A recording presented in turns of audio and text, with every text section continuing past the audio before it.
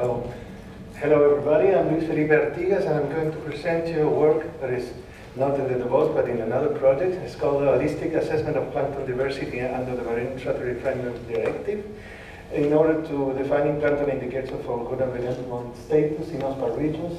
These are the colleagues mainly responsible for the work. These are their own booths and etc. I'm going to present the participant after.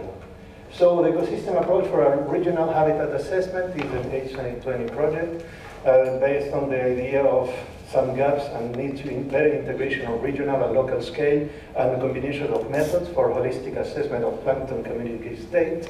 And then we advance in developing these indicators from essentially 3 regions of the OSPAR Convention, and also to develop the eco-hydrodynamic regions in order to have a better application of these indicators, and to open and to compare with Baltic and also Mediterranean work.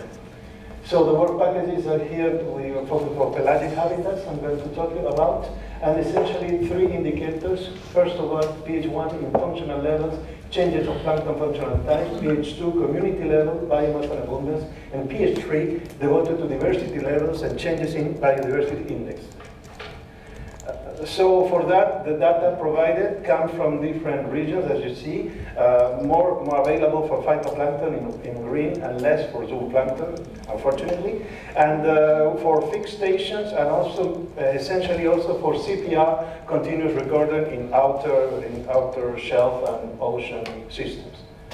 So the pH 1 is based on functional groups, so we take pairs of functional part of the community, competitive primary producers, secondary producers, also sometimes life stages, and then an information ecosystem structure, energy flow, and avoids problem of incorrect taxonomic identification. And the idea is based on the work of Paul Ted et al. So based on this donut, that is one state variable compared to the other. So you can follow the seasonal succession and then transfer baseline regime, a reference period, and the proportion of points out of the regime defined in baseline or starting conditions.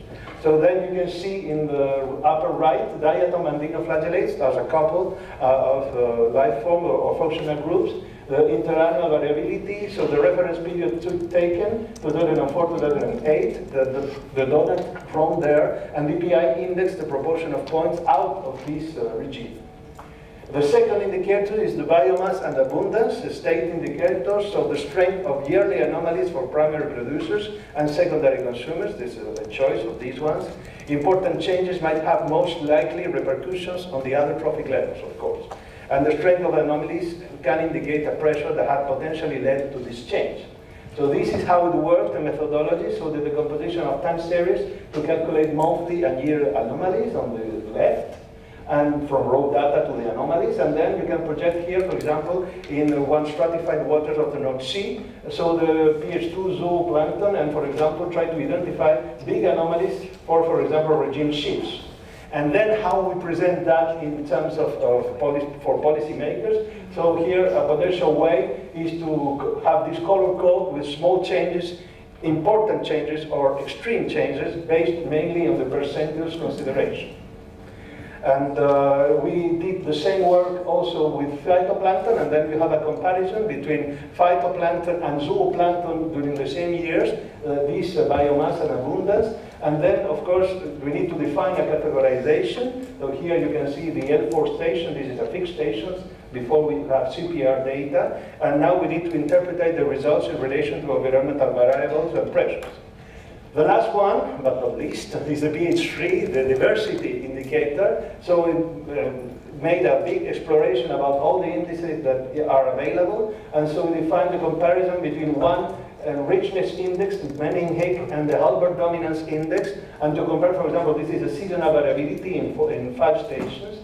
And then, after describing this biodiversity, comparing assemblages, moving to the beta diversity, and mainly using the local contributions to beta diversity that reflects the uniqueness of a sampling unit and atypical, disturbed, I don't know, sampling units that can be, in this case, is going to be time.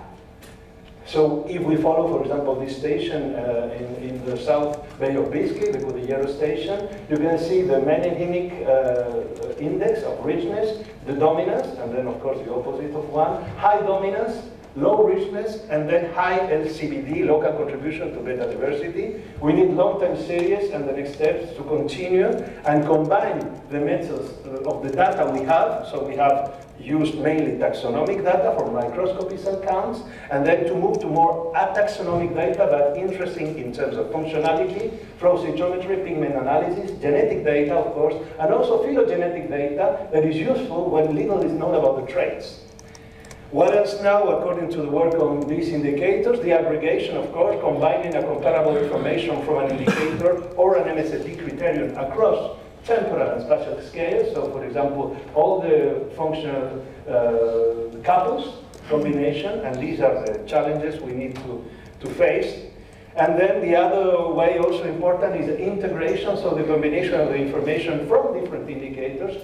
And this, of course, needs conceptual ecological links between, for example, the three indicators presented here, functional groups, biomass abundance, and biodiversity, and also the integration, very important, because we talked about that before, with food webs and processes.